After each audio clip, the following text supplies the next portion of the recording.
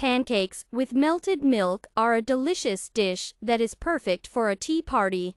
The recipe for these pancakes is very simple and will not take much of your time. Pancakes are tender and airy. Prepare the necessary ingredients. Beat the eggs with salt and sugar. Add the warmed milk, mix thoroughly and gradually add flour, mix again and add vegetable oil, mix so that there are no lumps. Give the dough a little rest. Next, we proceed to frying pancakes in a preheated frying pan. Fry the pancakes on both sides until golden brown. Enjoy your meal.